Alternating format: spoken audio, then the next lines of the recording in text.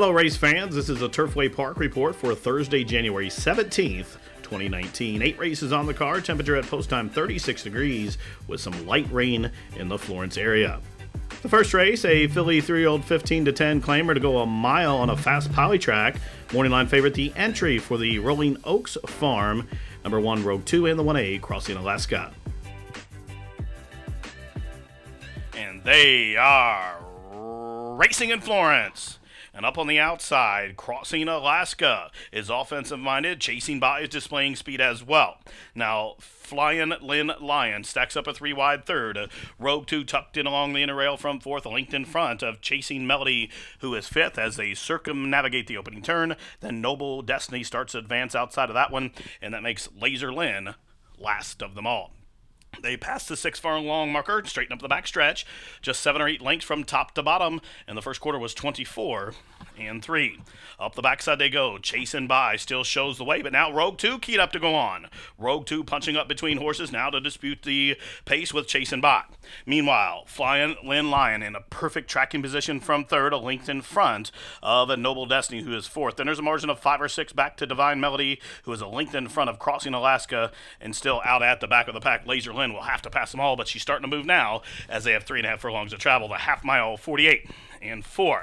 It's still Rogue 2 in Chasing By up top, and Rogue 2 now opens up a half a length on Chasing By. The whip comes out on her 2 lengths further back. Noble Destiny starts to roll now with those blinkers on today. She's third as Flying Lynn's Lions coming under a vigorous ride from fourth, and Laser Lynn's on track from the back of the pack, but she's out by the track kitchen as they straighten away to the top of the lane, and Rogue 2 will turn them on down outside the 8th pole. Rogue 2's in front by 5 or 6. Whip comes out on Chasing By. She's still responding as Noble Destiny is to the outside of her, continuing to grind Laser Lynn, but she's out past the middle of the course inside the final 16th. Rogue 2 is a decisive winner. She won by at least 10.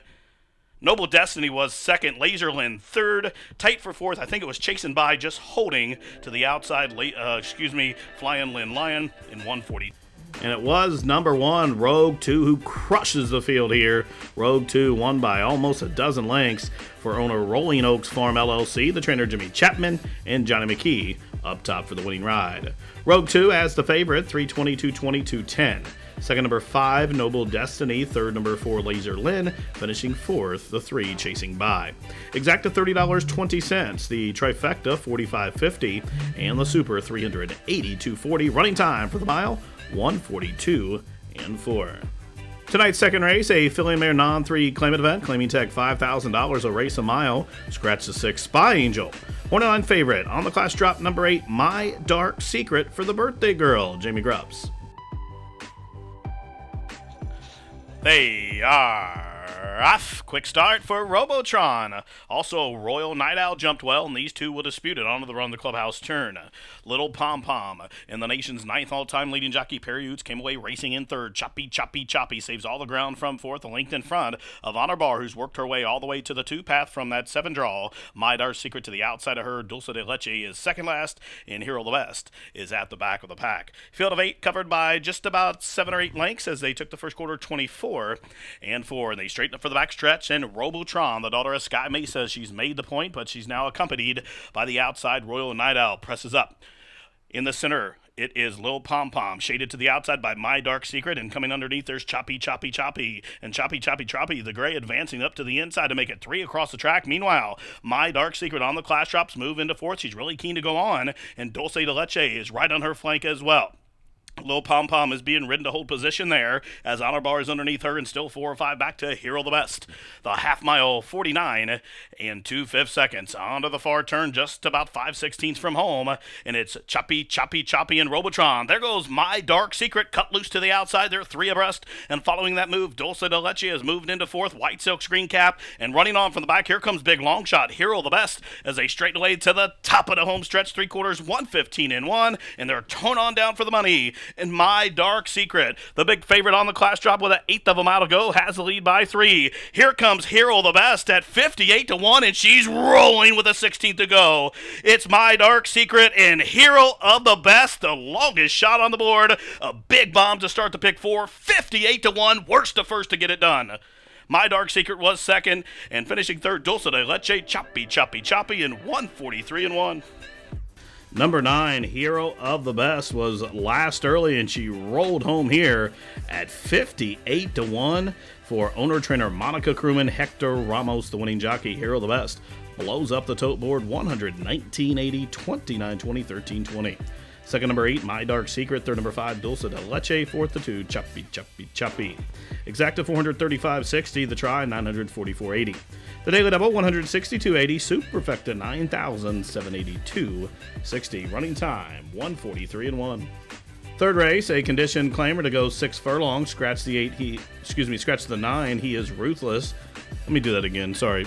3, 2, 1. Third race, a claimant event for horses who haven't won a race in the last 12 months to go 6 furlongs. Scratch number 9. Morning line favorite number 7, Double Derringer for T.R. Hayne. They are off. Quick start for Jenny's Regal Man. Also, Run bounced out well. Meanwhile, the favorite Double Derringer off the pace today is in third. Magical Connection is tugging hard against Lascano and is hard held there, in fact, from fourth, covered up to the outside by Indie Rhythm. Then to the inside, the gray to Taglia just got past as they continue up the backside by flying around. And 5 lengths to the late running Swiper No Swiping past the half-mile pole. The first quarter contested 23. And for Jenny's Regal Man and the Bug Boy show the way 3 parts of a length. Now the favorite Double Derringer at 3-2 is advancing up to the outside as Run has been now relegated to the third position, about to be passed by Indie Rhythm, who's on the move from fourth. Following that move, here comes Longshot flying around as they race towards the head of the lane. Double Derringer attacking from the inside. Jenny's Regal Man as they race to the head of the lane. Run now backing up after him to the inside as they race to the head of the lane. And up on the outside, here comes Indie Rhythm, who's getting a dream trip down the stand side. 4 across the track with a final furlong to go. And Indie Rhythm up and after the lead to the outside by the 16th pole. Indie Rhythm to the outside. Run boxing on. Down to the wire. Indie Rhythm. 3 parts of a length winner. Longshot Jenny's Regal Man fought gamely to be in a photo there for second in 113-1. Number 8, Indie Rhythm, rolls down the center of the track and gets it done here for owner Miguel Portillo. Edward Fernandez, the winning trainer, and Rolando Aragon up top. Number 8, Indie Rhythm picks up lifetime victory number 4, his 3rd victory here over the Turfway surface. The winner returns a 1560. 640 and 380. Finishing second, number 6, Jenny's Regal Man. Third, number 5, Run. Fourth to 7, Double Derringer. Exacta 105.40. The try, 169.20. Daily double, $512 even. Superfecta, $606 even. And the first pick 3 on the card for a $1 ticket returns $722.50. Running time for the 6 panels, 113-1. Tonight's 4th race, a 4-and-up non-2 claimant event, $7,500 to the tag. They'll go 6.5 furlongs. Scratch number 6, morning line favorite to 3, Break the Deal with Perry Utes. They're at the post. They are off. Horrible beginning for Order of the Quest. Dwelt and is last. It's Break the Deal sending on out. Who'll have company, though. Marvelous Sky coming on through underneath, and these 2 hook up as they leave that 6.5 furlong shoot. Deliver Glory in hand from third. Then comes the pair of Pain in the Arch and Pour Me Another One as they race up the backside. There's a break of 5 more back to Royal Ghost, who's 2 in front of slow starting Order of the Quest. They head up the backside just outside a half mile to travel, and up on the outside, Break the Deal. 3 parts of a length to Marvelous Sky, who has a foothold at the fence in second. Pour Me Another One. The gray stalking in third after a quarter 23 seconds flat. Then we space back 2 lengths to Pain in the Arch, who is fourth. Deliver Glory coming on a ride from fifth. Nothing yet from Royal Ghost, and Order of the Quest can see them all. 5/16 of a mile to travel. Break the Deal still shows the way after a half of 46 and 3/5 seconds. Break the Deal first off the claim, shows the way to the top of the lane. The lead just about a length. Here comes Pour Me Another One on the move and on the attack, too wide as they straighten away to the top of the lane just outside the 8th pole now. Whip comes out on Break the Deal, trying to brace for the challenge of the gray. Pour Me Another One, who's coming at him and coming on late on the scene. Royal Ghost is finder underway as they have a 16th to go. It's Pour Me Another One trying to put away a pesky Break the Deal. Royal Ghost got in gear, but got in gear too late. Pour Me Another One wins by just about a length. Break the Deal was second. Late charge from Royal Ghost to be third in 120-1. Number 7, Pour Me Another One on the turn back. Gets it done here The game winner is owned and bred by Sherry and Jeff Greenhill. Jeff Greenhill, also the winning trainer, and P.D. Prentice up top for the winning ride. Pour me another one. $10, $5, $2.40.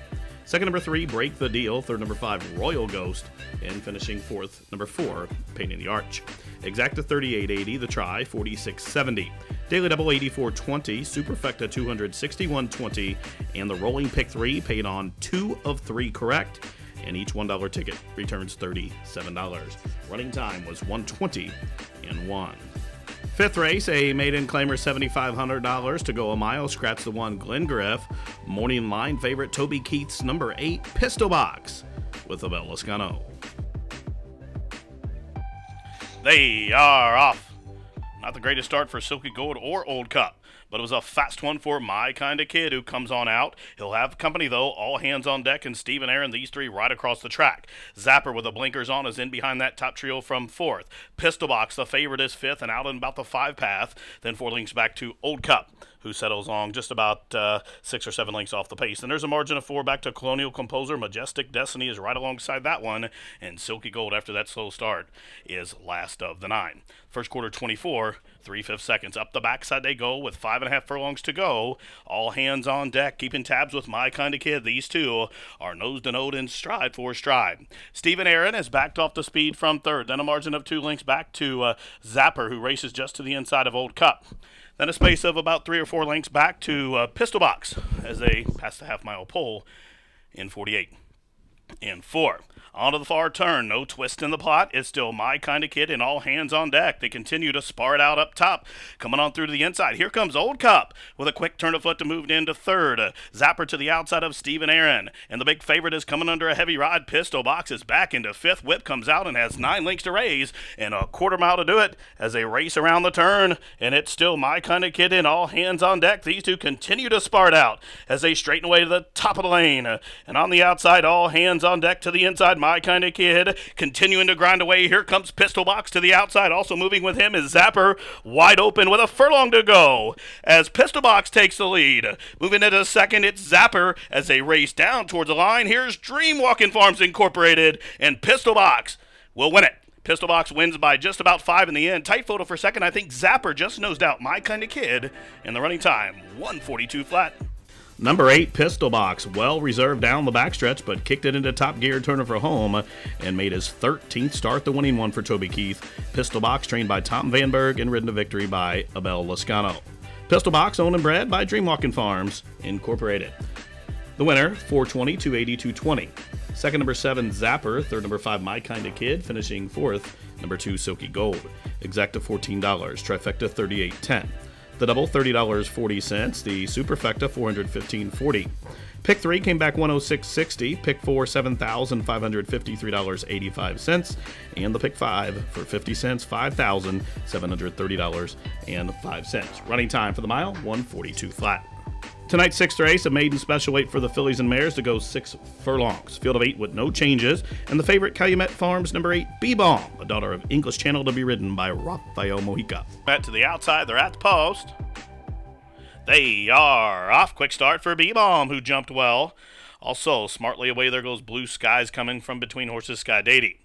Down on the inside, My Midnight Affair and Real is racing up between horses keen to go on there. Miss Pinkerton, and out at the back early, Diane Dancer for Stonecrest is last, but a compact field as they charge up the backside, and they're just outside the half-mile pole. Well bunched, and just narrowly, My Midnight Affair leads them by the half. Up on the outside, trying to press on, Blue Skies coming. 3 wide, Sky Dady, 4 wide, B-Bomb. And now Miss Pinkerton advancing up into just about 4 lengths off those leaders after a quarter 23 and 1/5 second. From the inside, My Midnight Affair to the outside, Sky Dady, as they have 5/16 of a mile to go. 3 wide. Here comes B-Bomb trying to follow that move as Miss Pinkerton as they race around the turn to the top of the home stretch, and Sky Dady will turn them on down to the inside. My Midnight Affair is being shoved along as they straighten away to the top of the lane, and B-Bomb is in third with a furlong to go. It's Sky Dady trying to hold B-Bomb, but My Midnight Affair, she's not done. She's plugging away along the fence with a 16th of a mile left to go, and Sky Dady for Shane Sands trying to hold sway here. And the daughter of Sky Classic will break her maiden by just about a length in the end. B-Bomb was second, My Midnight Affair third in 1:12 and 4.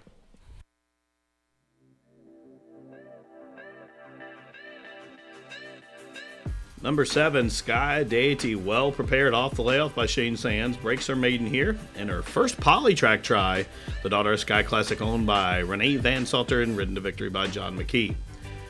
She returns $8.20, $5, and $3.20, finishing second, number 8, B-Bomb, third, number 1, My Midnight Affair, and fourth, number 5, Miss Pinkerton. Exacta $26.80, try $44.20. The double $15.80, superfecta $192.60, and the pick 3 $64.90. Running time for the 6 furlongs 1:12 and 4. Tonight's 7th race, an allowance event for the fillies and mares, which have never won two. The race a mile, field of 9 with 8 betting interest. Morning line favorite at 8-5. Number 3, Sista's Ready for Charlie Lepresti. They are off. Quick start from the inside for Twin Channel. Her stablemate, Queen's Anne's Lace to the outside, and right sandwich in between those two is Don't Laugh, I'm Paid For. These three right on the line on the charge to the first turn. Then another line of 3. It's Sista's Ready to the inside of Galileo's Melody, 3 wide Lucy's Town. Then we space back to Sweet Song of the Nile, the 2 back markers double oaked, and She Might Tell at the back of the pack, past the 6 furlong marker, and they straighten up for that long backstretch journey. And Twin Channel, the daughter of English Channel, under a long rein from McKee, shows the way up the backside by just about a length. Don't Laugh, I'm Paid For races to the inside of Queen Anne's Lace. Then we trail back 2 more lengths to Sista's Ready, who stalks them from 4th as they continue up the backside. Link for the back to Galileo's Melody. Towards her inside is Sweet Song of the Nile as they pass the half mile. Up top, it's Twin Channel after a half, 49 and 3. And now here comes Queen Anne's Lace, the other Calumet charge on hold. She's full of run. Right off that one's flank there in second. 3 wide. Here comes both Sweet Song of the Nile and on her outside Galileo's Melody, and being shoved along under a vigorous ride is Sista's Ready to the inside, but she's not advancing as they race around the turn. Twin Channel now shaken up as McKee starts to go to work, and Twin Channel's going to float stablemate Queen's Anne's Lace as they straighten away to the top of the lane. And Twin Channel and Queen's Anne's Lace, it's down to the Calumet charges with a furlong to go. And still finding up top is Twin Channel, Queen's Anne's Lace from the backfield. On the far outside, She Might Tell is closing in with interest with 1/16 to go. And Twin Channel all the way up top, coast to coast, to give McKee 3 on the card. Tight photo for second. I think Queen Anne's Lace just held late charging She Might Tell, and Sweet Song of the Nile was 4th. Number 1, Twin Channel broke sharp again, and she wired the field for the 2nd straight time here at Turfway. Perfect 2 for 2 over the poly track. The winner owned by the Calumet Farm, trained by Steve Lister, Johnny McKee with a hat trick. Twin Channel returns $3.80, $4.20, and $2.80. Second was the Calumet Farms Queen Anne's Lace. That was the 1A. Third, number 8, She Might Tell. Finishing 4th, number 2, Sweet Song of the Nile. Finishing 5th for the superfecta was number 7, Lucy's Town. So the exacta of 1 and 8, $14.20. The 1-8-2 trifecta, $112.20. Rolling double, $29. The winning superfecta combination was 1-8-2-7. That came back $1,367.40. The pick 3, $36.30. 8th and final race, a maiden filly 3-year-old claimant event, $7,500 to go 6.5 furlongs. Scratch numbers 3, 11, 13, and 14. The morning line favorite number 2, Mama's Angel, with Senior Hisby in the bike. Horses continuing to load for the Florence Foggy Final. They are off. Quick start for Shooty's Girl, who was quick into stride. Coronella off the gate in second. From between horses, there goes Mama's Angel, and down to the inside, Ragazza Veloce. And from between horses up the backside, Southern Romance is racing a joint 4th. To her outside is Kelly's Agenda as they continue up the backside. Then a space of 2 back to It's Cold in Here. Tap That Ass is 2 in front of She's Wild Enough, who's a joint last with Viva Perlet. As they head up the backside and they head into the far turn, the leader, Shooty's Girl, the Fairground Invader, shows the way by a length and a half. Southern Romance, a big long shot, races up to the outside now. There goes Cornella. In between horses, the Class Dropper has moved a closer second as they continue to race around the turn. And on hold now, Mama's Angel just had to check outside the quarter pole as they continue to race around the turn, approaching the top of the home stretch. And it's still Shooty's Girl on a tenuous lead. Cornella switches off cover now. Here comes Mama's Angel as they race to the head of the lane and they turn on down for the money. It's Shooty's Girl and and Malcolm Franklin by the 8th pole with a 2-length lead. Up on the outside, it's Colton to here. Through from the inside, it's Cornella from the backfield. Viva Perlet was last, and she's rolling by the 16th pole. It's still Shooty's Girl finding. It's Colton to here is going to be second, and Viva Perlet third, but Shooty's Girl, well, man, on the class drop, she win gathered up by almost a half dozen in 1:15 and 2. Number 10, Shooty's Girl, wins in the fog here on the class drop in the first start for the Sue Anderson barn, the daughter of Cantheros, owned by the JS Stables LLC. Gate to wire winner, ridden by Malcolm Franklin. $680, $420, $4 on the winner. Second, number 5, it's Colton DeHare. Third, number 6, Viva Perlet. Finishing fourth, number 9, Coronella. And fifth, the 12, Kelly's Agenda. Exacta 38.40, trifecta 134.10. The daily double 16.40, pick 4 55 even. Pick 3 32.80, superfecta 856.80. High 5 was hit $1,135.10. Well, that wraps it up for this Thursday edition of Racing from Florence. Live racing back at you Friday with a 6:15 post. For all of us here at the track, thanks for tuning in. This has been the Turfway Park Report.